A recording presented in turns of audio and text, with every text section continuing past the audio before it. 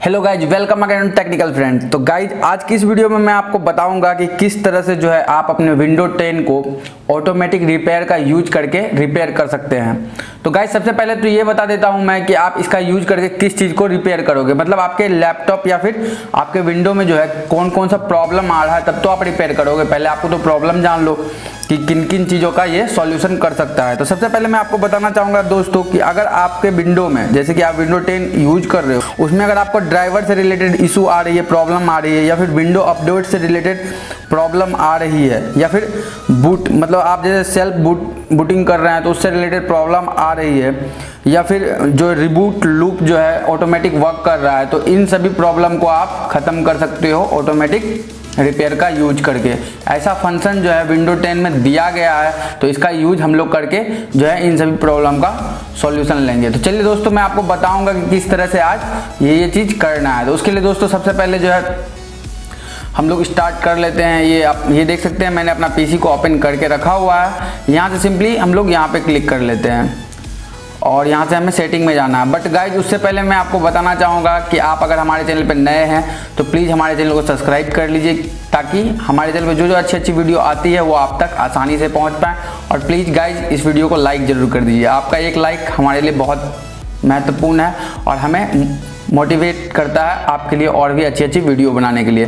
तो खैर गाइज चलिए वीडियो स्टार्ट करते हैं। तो सबसे पहले तो आप यहाँ पे आ जाइए, उसके बाद यहाँ से आप सेटिंग पे क्लिक कर लीजिए। तो दोस्तों सेटिंग पे क्लिक करने के बाद यहाँ पे आपको अपडेट एंड सिक्योरिटी का ऑप्शन मिल रहा होगा, तो इस पर आपको क्लिक कर लेना। तो यहाँ से मैं इस पर क्लिक कर लेता हूँ और देखिए ये मैंने वहाँ पे क्लिक कर लिया। तो उसके बाद आपको क्या करना है, यहाँ पे देखिए आपको लेफ्ट साइड में बहुत सारे ऑप्शन मिल रहे हैं, तो उसमें आपको एक रिकवरी नज़र आ रहा होगा, तो रिकवरी पे आपको क्लिक करना है। तो जैसे ही आप रिकवरी पे क्लिक करोगे तो आपको यहाँ पे दो ऑप्शन मिल रहे होंगे। एक तो यहाँ पे मिल रहा होगा रीसेट दिस पीसी का ऑप्शन, या फिर एडवांस सेटअप। एडवांस सेटअप में आपको रीस्टार्ट का ऑप्शन मिल रहा होगा, तो यहाँ से आपको करना है रीस्टार्ट। इसे आप क्लिक करोगे तो आपका पीसी जो है रीस्टार्ट हो जाएगा। तो चलिए मैं इस पर क्लिक कर देता हूँ। तो दोस्तों इसकी मदद से, मतलब इसकी हेल्प से जो है आप अपने पीसी का जो है, मतलब आपको जो इशू मैंने बताया वो सारा इशू को आप सॉल्व कर पाओगे।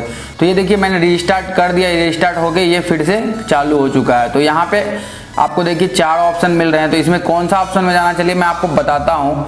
तो यहाँ पे आपको सबसे पहले जाना है ट्रबल शूट में। यहाँ देख सकते हैं ये ट्रबल शूट का ऑप्शन आ रहा है, तो इस पर आपको क्लिक करना है यहाँ पे। तो मैंने ये क्लिक कर दिया ट्रबल शूट पे। अब देखिए यहाँ पे फिर से आपको फिर 2 ऑप्शन मिल जाते हैं, तो इन 2 ऑप्शनों में आपको किस पे जाना है वो आपको मैं बता रहा हूँ। तो ट्रबल शूट के बाद आपको सबसे पहले, उसके बाद यहाँ पे नीचे में ये एडवांस का ऑप्शन जो है, एडवांस ऑप्शन, तो इस पर आपको क्लिक करना है। तो चलिए मैं इस पर क्लिक कर दिया गाइज। उसके बाद आपको यहाँ पे 6 ऑप्शन मिल रहे हैं। अब आपको जो है यहाँ पे स्टार्टअप रिपेयर, इस पर क्लिक करना है। तो गाइज जैसे आप इस पर क्लिक करोगे, आपके लैपटॉप में या फिर पीसी में कोई भी प्रॉब्लम होगा तो वो रिपेयर कर देगा। इस पर क्लिक करने के बाद यहाँ देख सकते हैं दोस्तों, ये जो विंडो है मेरी ये थोड़ी ब्लैंक हो गई है, तो इसमें कुछ टाइम लगेगा। आप देख सकते हैं ये रीस्टार्ट हो रही है फिर से। तो यहाँ देखिए प्रिपेयरिंग ऑटोमेटिक रिपेयर, यहाँ पे लिख के आ रहा है, तो ये जो है ऑटोमेटिक रिपेयर के लिए प्रिपेयर हो रहा है। तो आप घबराइए नहीं, आपका पीसी जो सेवरल टाइम रीस्टार्ट होगा। तो ये देखिए रीस्टार्ट हो चुका है।